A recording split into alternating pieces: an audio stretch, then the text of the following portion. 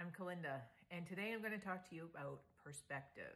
Now, before I get into the nitty-gritty details, I want to give you a bit of a backstory about how perspective impacted my world. So, in 2009, one of my favorite people on the planet was actually diagnosed with lung cancer, and it was my uncle. He was my entire world, was my go-to guy. I was very close to him. He was very close to everybody. So what had happened was when he was diagnosed, it hurt. It hurt really bad. And I had spent a lot of time trying to figure out how to help him, how to save him. I quickly learned that you can't save anybody. They have to want to save themselves. And his mission was quality, not quantity. So that journey took a couple of turns. He ended up passing away April 28th of 2009. And when he passed away, my world crumbled. So I literally couldn't get out of bed. I was diagnosed with anxiety and panic attack disorders, and I couldn't function. Grief literally consumed me. And it doesn't make sense for some people, but I am totally grateful that I was able to love someone that much in this life, because I know that everyone doesn't get that opportunity. Now, that journey involved many struggles. So I was experiencing extreme pain in my side. I couldn't figure out how to fix it. The doctors didn't have answers. The specialists didn't have answers. It was a super frustrating path, and it always led nowhere is how it felt. So I got to meet several people along the way, and they all had their own superpowers in their own right.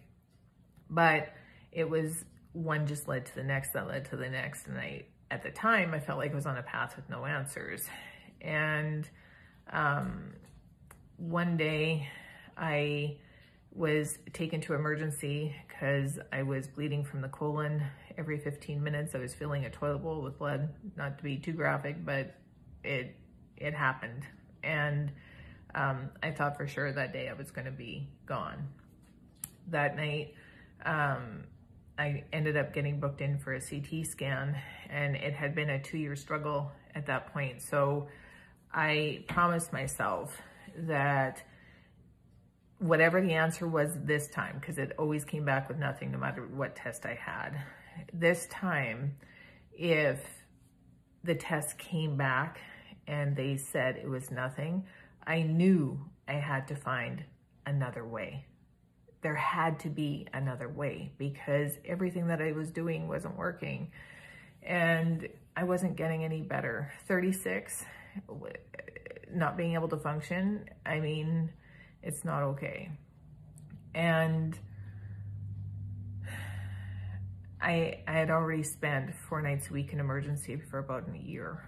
I was told this is as good as it gets, more times than what I can count. That's not good words to hear. And of course, I had the CT scan, and of course, it came back. There's nothing wrong.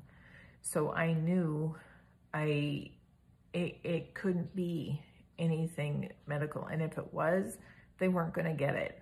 I had to accept that. And a friend had come pick me up from the hospital that day, and she handed me this book, Andy Andrews. It's The Noticer. Highly recommend it. It's all about perspective. And I didn't want to read another book. I had 5 on the go. It was, I took it to be polite, and I put it on my nightstand, and I actually didn't think I was going to read it. I got the book, and I was reading the book. And by the time I finished reading it, 169 pages, my anxiety dropped by 80%. And I learned the power of perspective.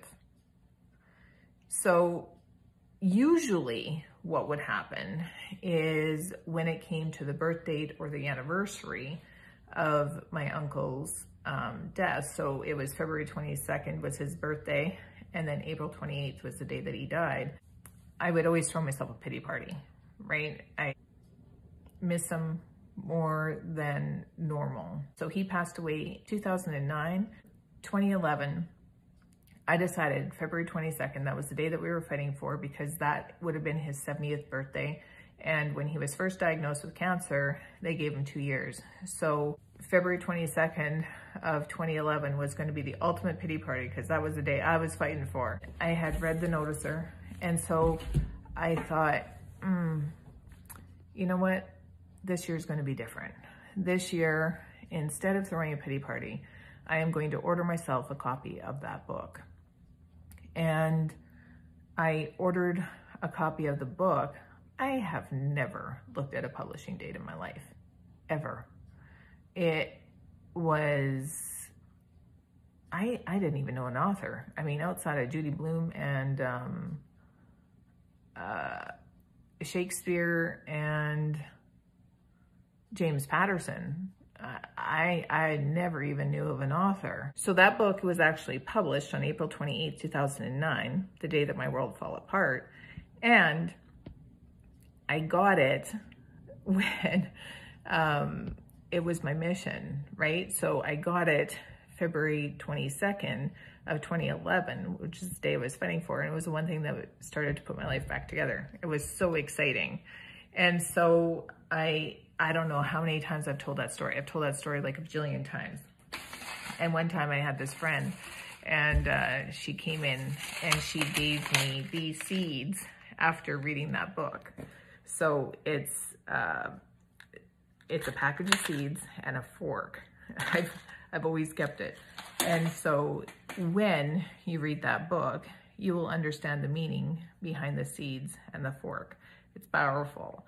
And my journey carried on. I had a friend tell me about another practitioner.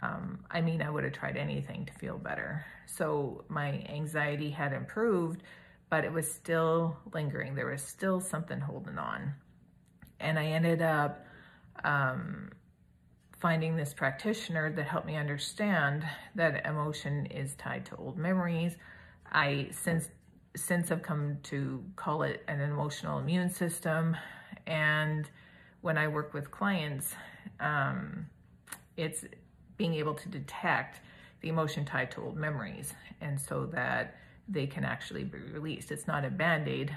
It's helping your mind detach from the trauma of an old memory, and so that you're free to move forward. That was a big, powerful lesson that journey taught me. And I'm happy to report that I was able to beat anxiety disorder forever. In January of 2012 was my last panic attack, because I was able to figure out the emotion tied to an old memory from when I was 8. Once I released that, I never had another panic attack again. Super exciting stuff. And life has only got better from there. So if you're in a tough spot, I encourage you to dig into perspective, unravel the belief systems that you have collected, pivot from your BS, and make life better than you can ever imagine. Deal? All right.